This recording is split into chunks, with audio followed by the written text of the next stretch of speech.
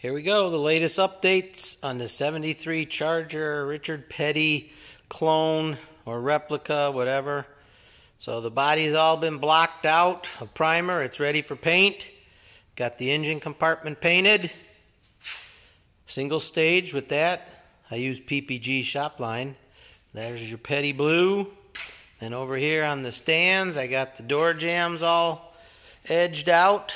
So we'll mask those off when we get ready to paint the outside.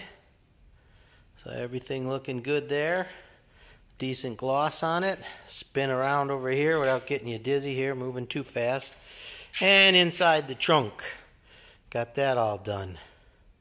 All painted. So then I'll just mask off the trunk opening.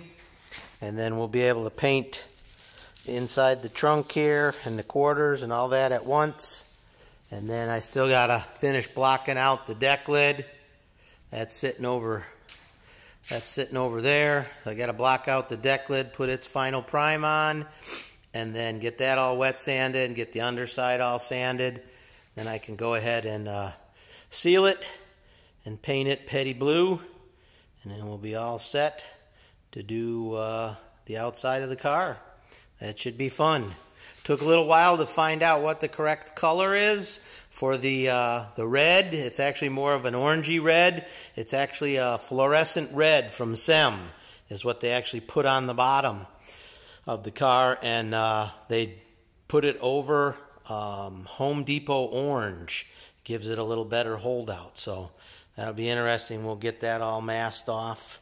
I'm still debating whether I want to paint the red first or the blue first, and then tape off for the red or vice versa. So don't know yet, but we'll see.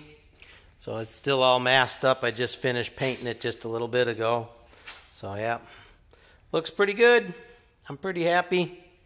So we'll get you another update in a little bit when get the body all done, and then all what's left is the front end. I still got a little bit of body work to do on the fenders before they're ready, but we're close. So that's it for now.